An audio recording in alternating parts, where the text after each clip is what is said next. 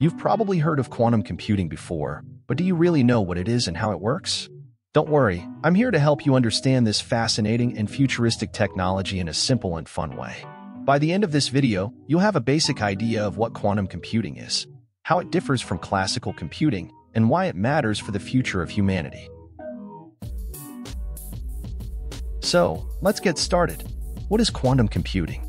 Well, to answer that, we first need to understand what classical computing is.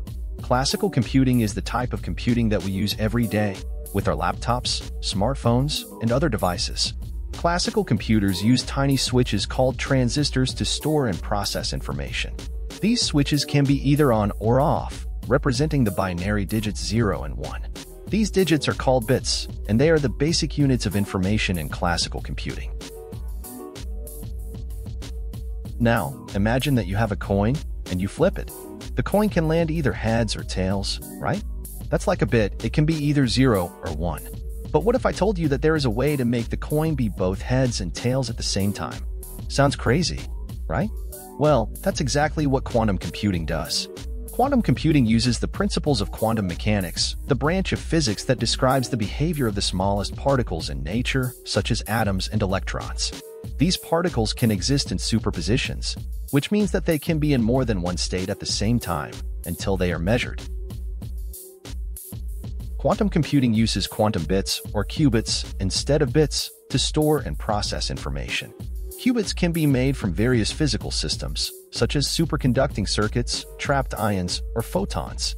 Qubits can be both 0 and 1 at the same time, or any combination of the two. This means that they can encode more information than bits and perform multiple calculations simultaneously. But that's not all. Qubits can also interact with each other in a special way called quantum entanglement. This means that two or more qubits can share their states, even if they are far apart.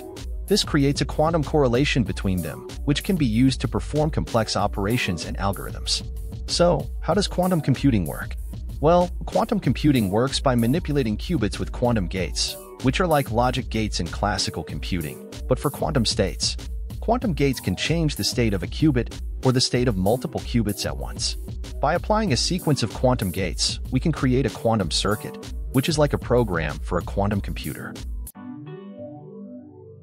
A quantum computer can run a quantum circuit by initializing the qubits in a certain state, applying the quantum gates, and then measuring the qubits to get the output.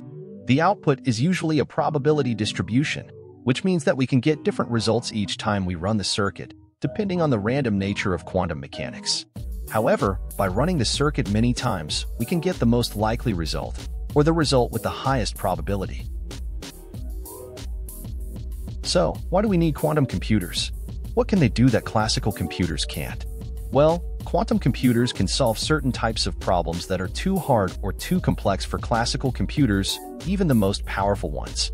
These problems are usually related to combinatorics, optimization, simulation, cryptography, machine learning, and artificial intelligence.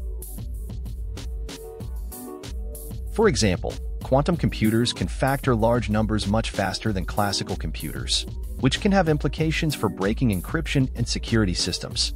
Quantum computers can also simulate the behavior of molecules and materials more accurately than classical computers, which can have applications for drug discovery, chemistry, and physics.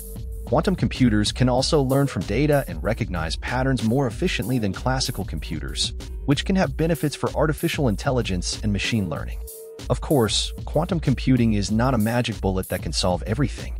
It has its own limitations and challenges, such as noise, decoherence, error correction, scalability, and cost.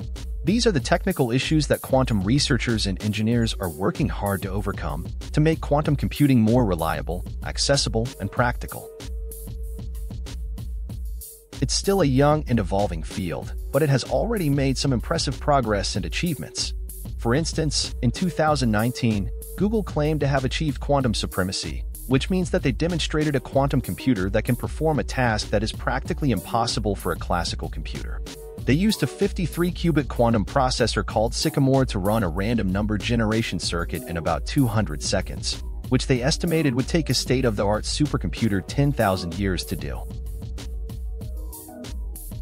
Other companies and organizations, such as IBM, Microsoft, Amazon, Intel, and NASA, are also developing and advancing quantum computing technologies and making them available to the public through cloud platforms and online services. There are also many startups, universities, and research institutes that are contributing to the quantum computing ecosystem and creating new applications and innovations. Quantum computing is a fascinating and exciting technology that has the potential to revolutionize many fields and industries and create new possibilities and opportunities for humanity. It is also a complex and challenging technology that requires a lot of research, development, and education. That's why I'm here to help you learn more about it and hopefully inspire you to get involved and curious about it. I hope you enjoyed it and learned something new. If you did, please give it a thumbs up and subscribe to my channel for more videos like this. And don't forget to hit the bell icon to get notified when I upload new videos. Also, let me know in the comments what you think about quantum computing and what other topics you want me to cover in the future. I'd love to hear from you. Thank you so much for watching, and I'll see you in the next video. Bye.